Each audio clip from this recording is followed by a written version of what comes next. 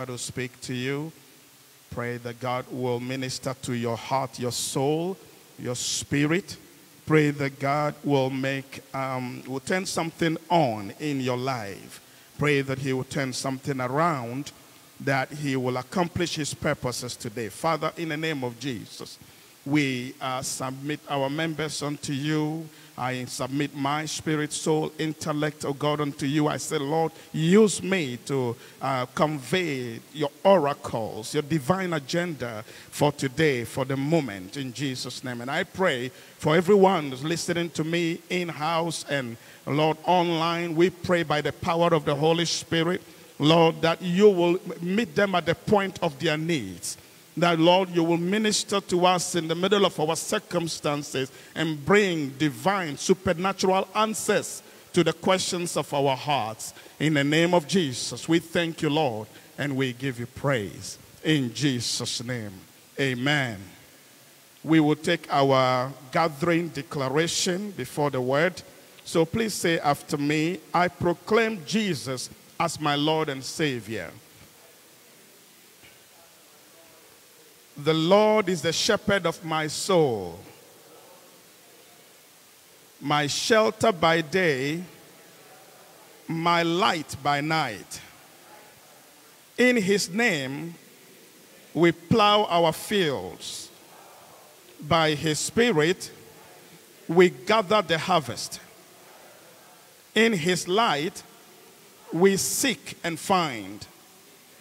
In this year of gathering, the Lord of the harvest has commanded, launch out into the deep. And at his word, we cast our nets. We gather in souls and substance for God's kingdom. The Lord is our reward. In this season, I receive God's portion set aside for me, and shout it out loud, full measure, pressed down, shaken together, and running over. Nothing is lost. Nothing is wasted. In Jesus' name, amen and amen. Amen.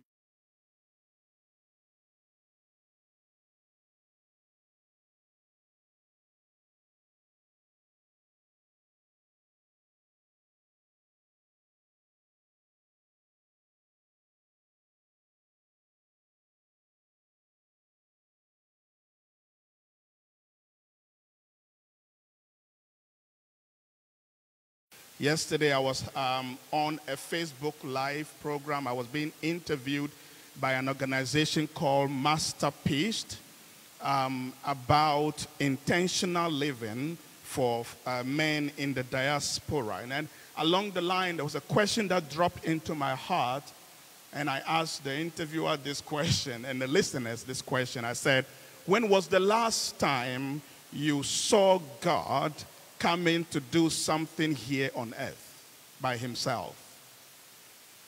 And there is no answer for that, amen? Because none of us has ever seen God right here physically doing something on earth. And so with that question in your mind, I want us to go in Genesis chapter 2. That's not the main verse, but I would like to just start there. Genesis chapter 2, verse 15, we read that, then the Lord God took the man and put him in the Garden of Eden to tend and keep it. Amen. And what this verse tells me is that God wanted someone to do on earth what he would have been doing if he were here physically. God wanted somebody to do in his place, representing him like an ambassador, amen, what he would have been doing if he were here physically. That's when he reached out for the man. Amen. Hallelujah. And also in Ephesians, if you wanted to support that, in Ephesians chapter 5, verse 25, Paul said, husbands, love your wives, just as Christ also loved the church and gave himself for her. So in a way, God is commissioning all men, fathers, husbands, to represent him, just like to copy Christ, to walk in the steps of his son Jesus Christ. Amen. Love your wives just as. Somebody say just as. So it's talking about a role model right there. Just like copy somebody, copy Christ. And so that means that God actually placed man on the earth to represent him. To represent him. We are representatives of God on the earth and also function as role models to others here on earth. Fathers, that's a big responsibility. To be God's resident representatives here on earth. Amen. So it's obvious that God's original intent for the human male is that the male will function as God's representative and also as a godly role model in the home. To help us explore this subject, I would like us to look at the story of one man in the Bible who I believe played the role of, number one, God's representative, and number two, as a godly role model. Somebody say God's representative and godly role model. There's one man that appeared to play that role pretty well, and he is one man we don't talk a lot about. When we read about the prodigal son, we don't talk a lot about the father of the prodigal son. So today we are going to throw the light on the father of the prodigal son. And please come with me to Luke chapter 15, verse 11 through 24. Long one, so we'll read it quickly. Very familiar story. Luke 15, 11 to 24. Then he said, that is Jesus Christ said, a certain man had 2 sons, and the younger of them said to his father, Father, give me the portion of goods that falls to me. So he divided to them his livelihood, and not many days after, the younger son gathered all together, journeyed to a far country, and there wasted his possessions and with prodigal living. Prodigal meaning wasteful living. But when he had spent all, there arose a severe famine in that land, and he began to be in want. Then he went and joined himself to a citizen of that country, and he sent him into his fields to feed swine. And he would gladly have filled his stomach with the pods that the swine ate, and no one gave him anything. But when he came to himself, he said, how many of my father's hired servants have bread enough and to spare, and I perish with hunger? I will arise and go to my father, and will say to him, Father, I have sinned against heaven and before you, and I am no longer worthy to be called your son. Make me like one of your hired servants. And he arose and came to his father. But when he was still a great way off, his father saw him and had compassion, and ran and fell on his neck and kissed him. And the son said to him, Father, I have sinned against heaven and in your sight, and I'm no longer worthy to be called your son. But the father said to his servants, bring out the best robe and put it on him, and put a ring on his hand and sandals on his feet, and bring the fatted calf here and kill it, and let us eat and be merry. For this my son was dead and is alive again. He was lost and he is found. And they began to be merry. Amen. What a story. Amen.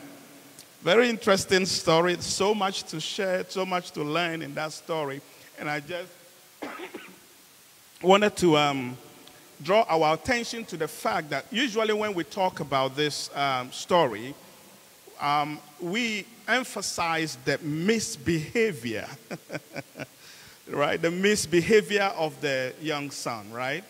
That seems to be the theme of the story and how he repented and returned. But this story is actually about the lost. It's actually about the lost. So it makes me believe, because the reason I know it's about the lost is that whole chapter is talking about things that are lost. Jesus talked about the lost sheep, okay? That you leave the 99 and go after the one, right? And then Jesus talked about the lost coin, the lost silver coin, that a woman lost silver coin in her room and turned on the light and swept the whole house and all of that. And then this is what the third parable in order, talking about things that are lost and our attitude towards things that are lost. So sometimes, I just want to say before I even start preaching, that when we think people are misbehaving, they might be lost. Amen. For fathers, for substitute fathers who are women that are fathering, okay? There are some women that are also fathering. You are fathers, and we applaud you. Let's give them a hand. Amen. Yes, let's give them a hand. And then for pastors and leaders in the church, for leaders in business and other areas, sometimes the misbehavior of others may not really be misbehavior. It may just be that they are lost or they lack some kind of knowledge or discipline, that the approach to the lost, I believe that our approach to the lost is different than our approach to those who misbehaved. Amen? Okay, and with that said, from the story that we just read, and I'm not going to go ahead and summarize it, I believe it's self-explanatory. I want us to glean some of the godly characteristics that this father demonstrated. And I hope and pray that this will help our fathers to identify their ways in which they can model the nature of God to the people that look up to us.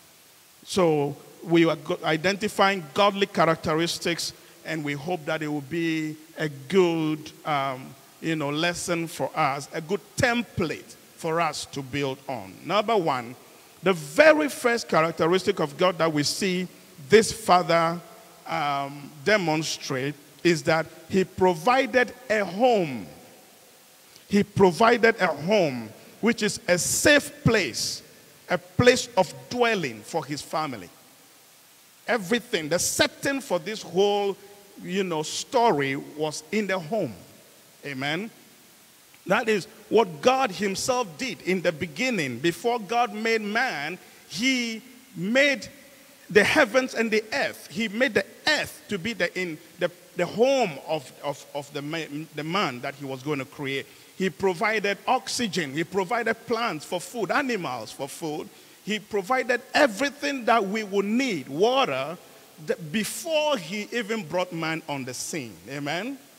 So providing a home base, a place of safety, a place of protection and security, a place of structure. The home is a place of structure. It's a place of order that children learn how to live life here on earth. So this man provided a home. Growing up in a home is always different from growing up elsewhere. You know that. If you see two individuals stand side by side, you can almost tell the one who grew up in a home and the one who grew up elsewhere, maybe on the streets or in another place. And so we want, fathers, I want to commission us, we should always provide, and a home is different from a house, right? Hallelujah. A home is contextual. It's not a physical place necessarily, but it's a setting. A home is a setting that contains all that a man would need, a child would need. Hallelujah. So yesterday we learned something during our men's discussion. The home is an atmosphere, a conducive atmosphere that people need to grow up in. So providing a home, a conducive atmosphere, is a godly character. And we want to model that godly character as men, as godly role models. The second characteristic that we see this man demonstrate was that he considered his son's preferences. And he actually listened and respected his choices. As foolish as they may sound, he listened. Amen? Somebody say he listened. I know it's a controversial one. I know there are fathers that would say, why should I listen to my son's foolishness? He was being stupid, honestly. He was being very ignorant and misled. Hallelujah. The way that the story ended, you realize that this son really lost his way. He misbehaved. In actual fact, asking for your inheritance when your father is still alive is like saying, I want you dead. It's like saying, to me, you are dead already. That is what he was trying to say. You no longer exist, so let me go and live my life. Hallelujah. But the lesson that we can glean from it is that, from this father's response is that, he did not dismiss all of his children's requests. He was willing to consider their preferences. He was willing to give them the opportunity to make decisions so they can learn from the consequences of their decisions. Amen. Especially when our children begin to grow up and they are now into the upper teens and the young adulthood. During those ages, they feel they got it all together. Somebody said when we were little, our parents were like heroes. When we grow older, we are in the upper teens and young adulthood, we think they don't know anything. And then when we grow older, like upper 20s and 30s, then we realize, wow, my father, they really did well. When you see one or two things in life, and you encounter a few things, then you come back and honor your parents. Amen. And God himself did that for Adam and Eve. Do you think God didn't know that the serpent was tempting them? God knew. He is omnipresent. He was right there in the spirit, watching it, the transaction all happen. He could have stopped Eve from making the decision to eat the fruit. But he wanted them to exercise the power of choice and learn from the consequences of our decisions and their repercussions. I believe that when that guy came back home finally, his life would have changed forever. Amen. His life, the lesson that he learned was a lifelong lesson that would take him for the rest of his life. Hallelujah. So sometimes we try to remote control our children, and I just want to encourage you, and I want to encourage our women also, when they begin to grow older, let's begin to cut them a slack, give them some room, let them make some decisions. They might fall, they might get hurt, God forbid, but they will learn lifelong lessons. Hallelujah. Amen. So the second thing I noticed over there, he considered his son's preferences. He actually respected, although it was a foolish request, he respected that request and went ahead and honored it. Wow, that beats my imagination, but he honored the requests. Amen. The third thing that I noticed there is that it's obvious that this father taught his children. Number 3, he taught his children some godly values and principles to live by when they were younger. And I will explain. Amen. Somebody will be like, why? He behaved stupidly. What did he learn? The father must have taught them some godly values and some principles to live by. He deposited something in them when they were younger. The story said that after he wasted all his resources, and then there was famine, and he was, after all was said and done, let's look at verse 18 of the passage we just read. It says, this is what he said. I will rise and go to my father, and I will say to him, Father, I have sinned against heaven and before you. Where did he learn about heaven? Amen. He knew about the concept of sin. He knew about the concept of heaven. And he must have learned it. I believe there was also a mother in the house. The story left that essential part out. Amen. The story, if I were there when they were writing this, I would say a certain man and woman had children. Amen. So don't worry, women, they didn't say it, but then we know that there was a mother in the house as well. But this man deposited something in their life. The son knew about heaven, he knew about sin, he knew about the consequences of sinful behavior.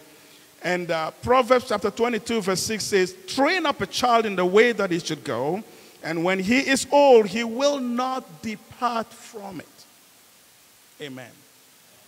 When we teach our children things, especially in their formative years, we are depositing a seed that will yield fruit. It will yield fruit. Even if they take a different tangent, a different turn along the line, that seed will speak. In Jesus' name. That seed, it will be remembered. Something will click. A light will be turned on, and they will remember. That is what happened to this guy. He was in total darkness, but there was a light on the inside of him that spoke. Hallelujah. Sometimes when we are teaching them, it will appear as if nothing is going down. I don't know if you've been there before. You are training and they are talking back, and you are talking and they are like asking questions, and you would think you are not making impact. But I just want to encourage you. Something is going down. Yeah, something is going down. Hallelujah. The fourth thing, this father has shown that godly fathers have a habit of looking out for and seeking after their lost children. He was constantly looking out for. Godly fathers look out for and they seek after their lost children. The story says in verse 20 that this is what the story says. But when the boy was still a great way off, when he was far away, the father saw him and had compassion and ran and fell on his neck and kissed him. Amen. And what it means to me is that every morning, this father had a habit of waking up, sitting on the front porch, maybe with his tea or whatever, coffee, amen. And then he'll be looking on the way. When is my son coming back? When is my son coming back? Because at that older age, you don't have a very good vision anyway. So why was it that he spotted him far away? He must have been looking intently. That is the only way he would notice him from afar off. Amen. Hallelujah. On this Father's Day, I just want to encourage all fathers, let's pursue our lost children. Let's pursue our lost children. I want to encourage pastors, including myself, let's pursue our lost church members. Amen. Hallelujah. It is the character of God to pursue the lost. And we must copy that on this day, on this special day. Let's learn. It says, you leave the 99, he'll follow, he'll go after you. It can only be God, amen, to look out for someone who insulted you in the face and wished you dead. It can only be God. This can only be a godly character. It cannot be human. Amen. All right, let's look at the fifth lesson. We have 7, and we'll round up 7. But let's look at the number 5, godly characteristic that this man demonstrated in this story. He forgave his son without any hesitation and without any conditions. The man in fact, hallelujah. Somebody say he forgave without any strings attached. Amen. And our world has become so transactional, tick for tat, that it would be almost unimaginable that a father would just forgive this grave sin without conditions. That, oh, you will come back, but you will be in the boys' quarters. Amen. You will come back, but you will be one of the servants. I will make you the chief servant.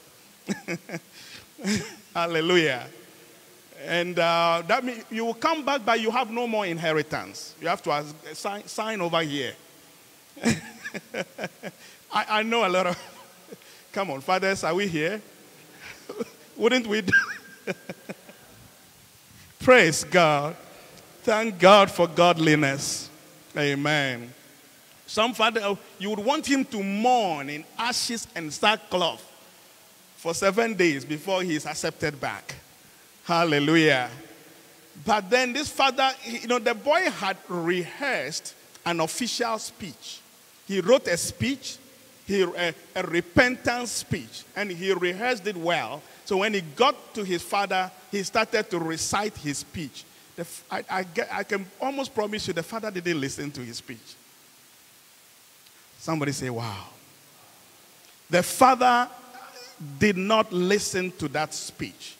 He knew what he was going to do. He had been wanting to do it all along. He was yearning for him, longing for him to come back. So as soon as he saw him, it was game time. Amen. He didn't even want him to apologize. I'm not saying don't apologize, children. Amen. You must be remorseful for your behaviors. But then the father did not wait for the repentance to happen. I mean, honestly, I also want to say that the guy must have repented already. Right? He would not show up kneeling down and begging. He would not show up in the way he did without repenting. Amen. So his actions showed that he had repented already. And in actual fact, in this story, you will realize that we didn't read that far, but there was an older brother, and his behavior... actually, the older brother represented the Pharisees. That's what Jesus was trying to communicate. The younger brother represented you and I, who were Gentiles, who did not belong. We were enemies. We misbehaved, and God accepted us back home. Amen. But the older brother represented the Pharisees, who were living according to the law, and they thought they have been home all this while, and they have been doing all the things they should do. And why is it that God will accept us back? Amen. That's the lesson in that, the spiritual lesson in that story. Hallelujah. So there are some people who would have wanted this guy to be punished, but God had a different plan. And we are never too far gone.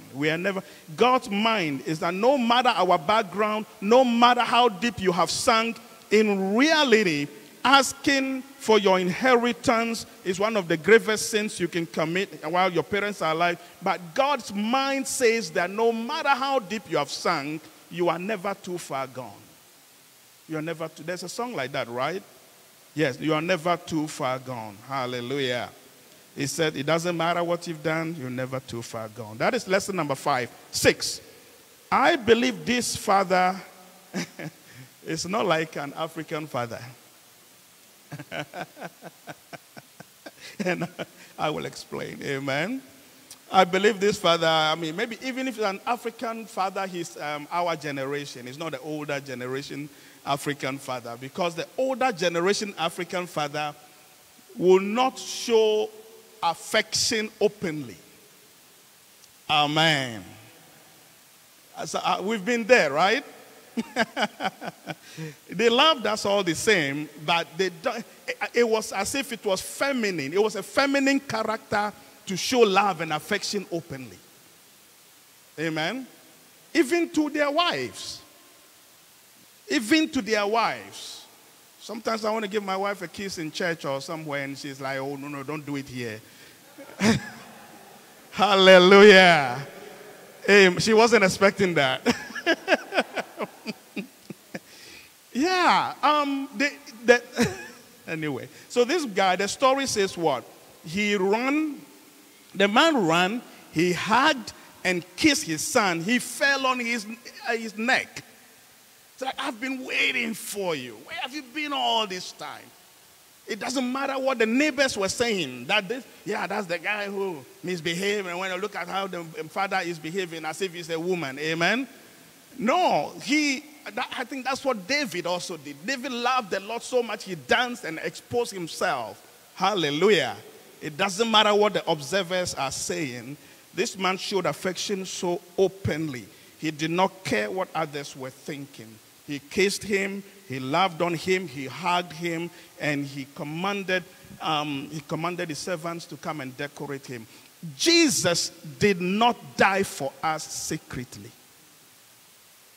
So when it comes to loving him back and loving God's people, we must do it openly as well. Amen? Love must be done publicly, demonstrated publicly. Hallelujah. And the last lesson here is that this father did not only forgive his son, but he went to the extent of restoring him, celebrating him. Amen?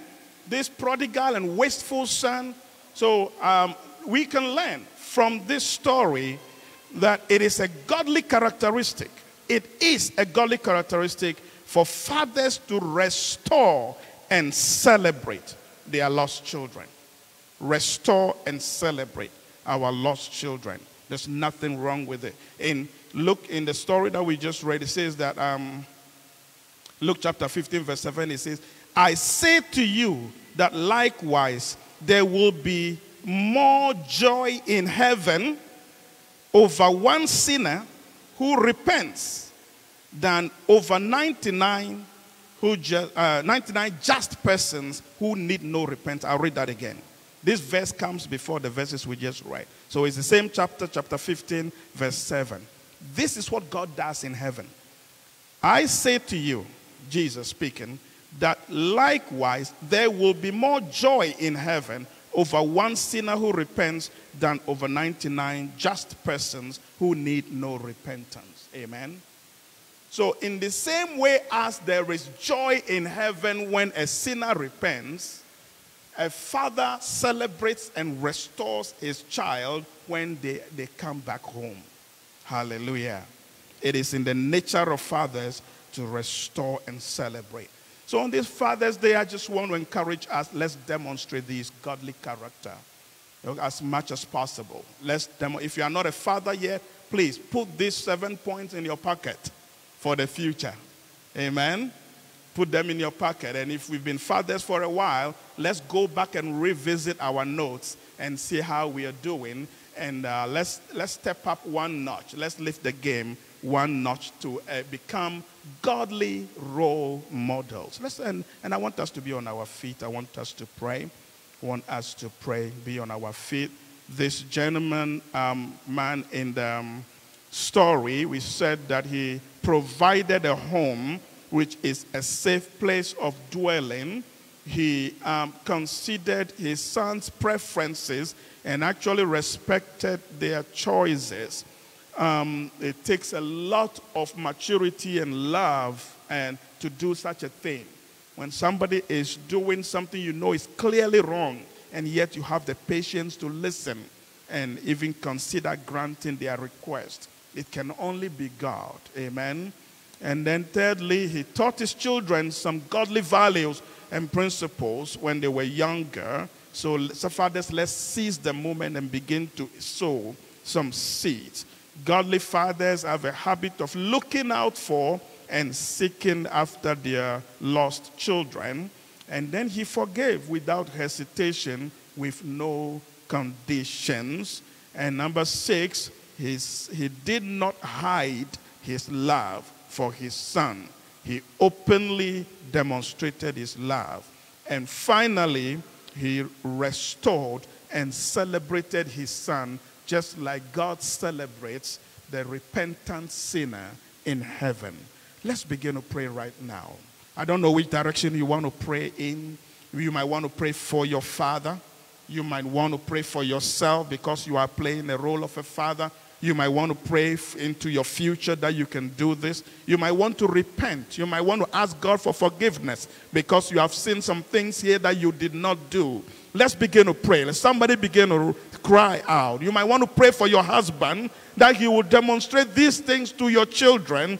Let's begin to pray and pray for this, about this conviction that the Lord has brought us today. The way he's convicted us about his method of fathering. His method of fathering. Father, we give you praise. Lord, we worship you. We thank you, Lord, for showing us godliness, the trait of a godly father. We thank you, Lord, in Jesus' name. We thank you for the illumination. We thank you, Lord, for the deposits that you have made. We thank you, Lord, for the eternal truths that are in your word. And we pray, oh God, that these truths will be demonstrated in our lives, in our homes, in our church, I pray. I pray for myself, oh God, as a pastor. Lord, that you will help me as a father as well. Help me to demonstrate these characteristics in the name of Jesus. I pray for every man listening to me. Give us the grace to demonstrate godly fatherhood in the name of Jesus. Amen. And if you're out there and you believe that you are in a place that this prodigal son was at, that you missed your way, that your life may not be pleasing unto the Lord, and you need to come back home. You need to come back home. You just want to bow down right now and pray a prayer of repentance and pray a prayer of that would cause God to celebrate your return. You want to pray a prayer right now. Say, Lord, I've missed my way. Lord, I have sinned against you. I need to come back home. Maybe it's not against God, but it's against your father. And you want to pray and say, Lord, I am going back to my father today. I'm going back to my father today. I've decided to return. And Lord, accept me back. You want to just pray that prayer. Thank you, Jesus. Thank you, Jesus. Thank you, Jesus. Thank you, Jesus. We give you praise. In Jesus' name. Amen. Let's put our hands together and let's take our